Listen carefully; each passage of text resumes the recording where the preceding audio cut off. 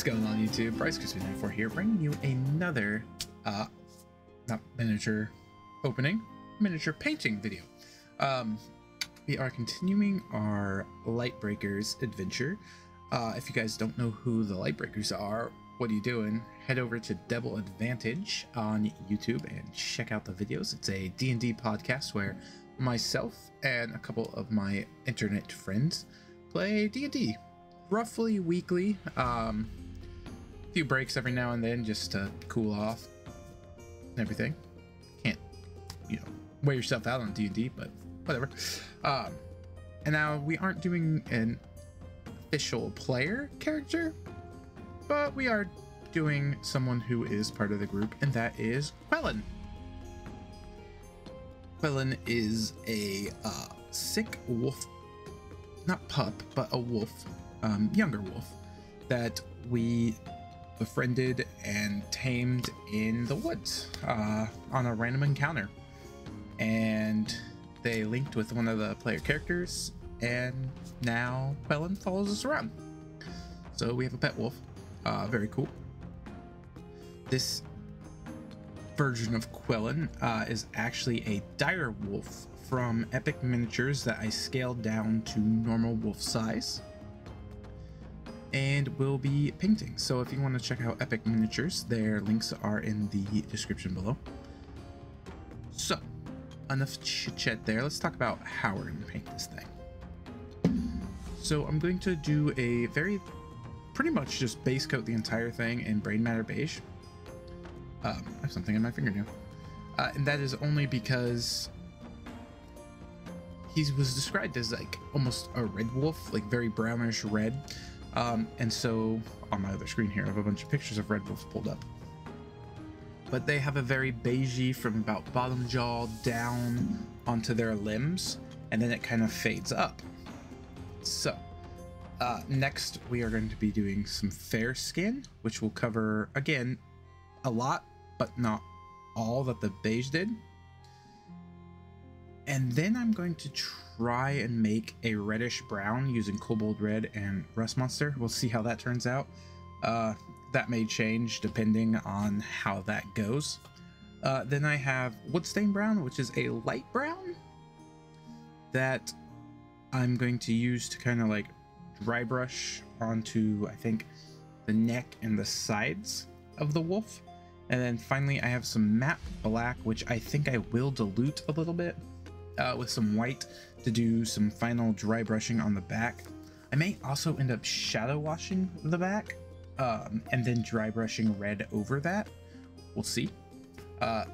This is gonna definitely be a experiment on how I want to do this as I paint, but those are mostly the colors I'm going to be using. If I do use anything else, I'll tell you at the end of the video. We are going to do a base since he is just on the basic black base. So I have some Army Painter Brown Battlefield, or Brown Battleground, which is basically just brown sand. I don't even think I've opened it yet. Yeah, basically just some brown sand that I will be gluing down. And then I have some Battlefield Steep Grass, I'm not really sure how you say that, that will be going over that. Just give them a grassy mixture. So yeah, enough of me. Let's get to painting.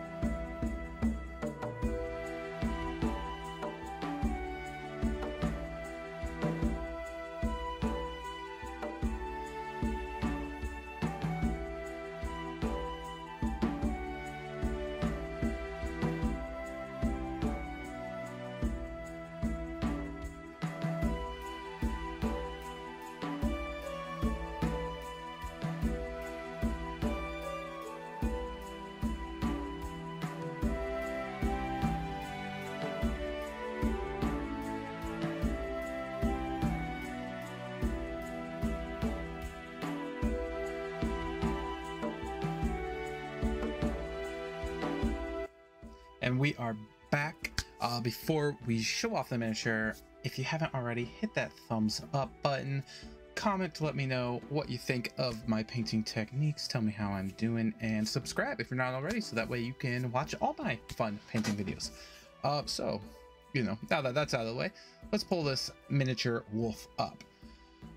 First off, I love the side view. This is my favorite look at this model. I see all the details in the fur. I see, you know, the grass and the rocks. I can see the paws. Then I hate it. And I don't know why I hate it. I'll turn this light off real quick. Just, it doesn't really help. You can kind of see it better. It's the eyes, I think. I'm still not very good at eyes. Even that view is not bad. But yeah, I'm just not good at eyes yet, so that's definitely something I will further practice on.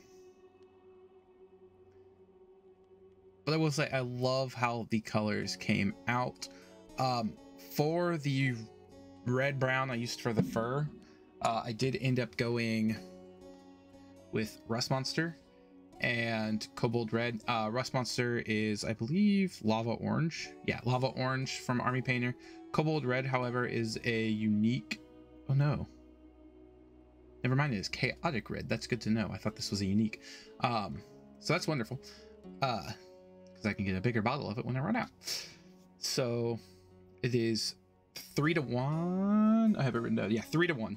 3 drops of orange to 1 drop of Cobalt Red will give you that nice reddish orange color that you can see throughout the model. Then what I ended up doing was, oh, it's not very glued down there on the sticky tack, but I took the dark wash over the fur to get those deep black recesses that you do see. But I like that because if you look at a picture of a red wolf, they have black throughout their fur. You know, I didn't do it on the face because I didn't want to screw anything up there, but some of them do have more black masks than white masks. I did find some with the white mask like I did, but and then I took the 3-to-1 mixture of Rust Monster and Cobalt Red and just lightly dry brushed it over the top to kind of bring out the red more again. And then I ended up dry brushing around the legs, and oh, there Quelin went. Did not have it that on there after I based it. I think the base turned out well. It's the first time I used the static grass. Very cool. Kind of hard to see, but yeah, it's in there. It sticks up. It did what it was supposed to. I mean, it looks like he's standing in like a field. So I say mission accomplished there. Not like, wow, amazing base, but it did what it was supposed to do. So that is going to be it for Quelin. If you guys enjoyed, you know, hit the thumbs up like I said earlier. This is video 2 of 5 now. Originally it was 4, but I did add a secret character into this mix, who I have right here. You're only going to see him like this. He is unprimed, but that is a fresh print actually. So I will probably prime him up and maybe paint him in the next one or do Sakado. Not sure, we'll see. But until then, I will catch y'all later. Peace.